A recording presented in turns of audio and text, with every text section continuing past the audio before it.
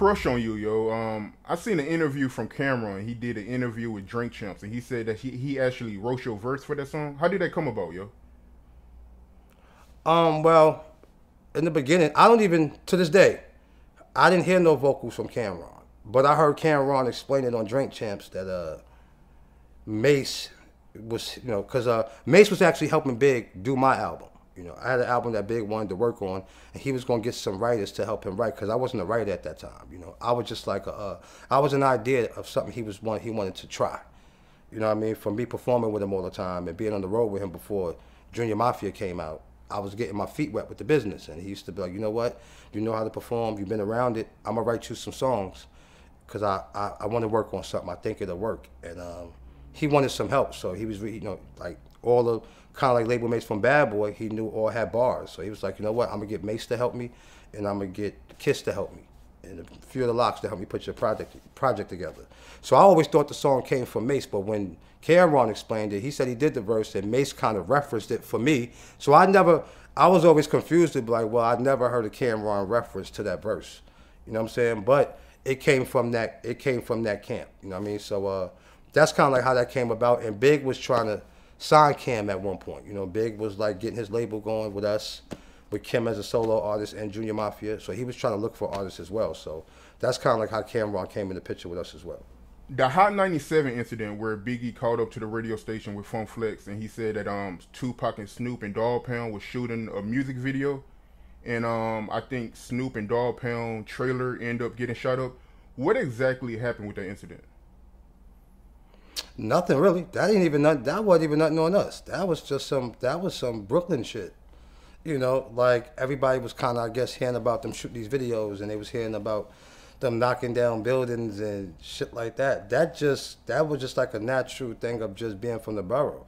That was nothing on us, even to this day. You know what I mean? Like, I know a lot of people had speculation thinking that was us, but that didn't come from our camp or our crew at all. That was just people that knowing that they were shooting a video there, and they felt like it was like this in New York, and that was just New York people, just like, taking it on their own decisions and their own situations. You know what I mean? That didn't come from my crew or Biggie crew at all.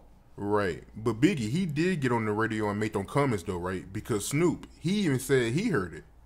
I don't even remember that. I don't even remember him getting on the radio speaking on it. But even if he did, he didn't make no action towards it. But I don't even remember that. I heard this story more than once. Right. And more than twice. I'm like, I don't recall Big calling that radio station. And they should be able to find it or be able to Google that motherfucker. It should pop up, but I ain't never hear it. Right. Yeah, man. So they felt the type of way. New York, they felt the type of way about the whole New York video dance. Of course. Yeah, and the way you hear, these are my brothers to this day right now. Daz, Corrupt, Snoop, you know what I mean? So if you ever hear them talk, they said they wasn't dissing New York. They way of doing it, it wasn't trying to degrade the city, but the city took it that way, just some people, you know what I mean? You see when you turned around, Capone and Noriega did L.A., L.A.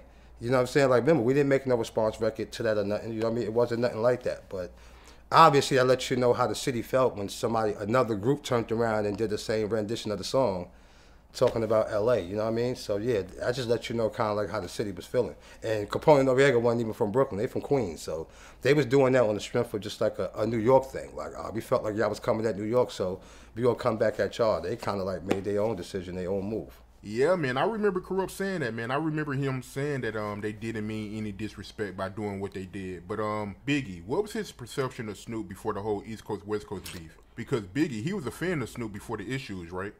It was love. We didn't have no perception. Even when the whole East Coast and West Coast beef was actually going on, we didn't look at Snoop in them anyway, you know what I mean? Because they always kept it cordial, kept it peace. But if that's your crew, we expect them to ride with their crew. You know what I'm saying? Like, I expect him to be on Death Row side if there's any confrontation between Death Row and us, and it's vice versa here too. You know what I mean? It ain't no issues, but I'm riding with Big. Point blank period type of thing. But it wasn't nothing with Snoop and the Dog Pound. We always kept a cool rapport and relationship with them. And as the years went on, we grew even tighter with them, you know what I mean? So it wasn't never really no bad blood ever between, like, Snoop and the Dog Pound at all.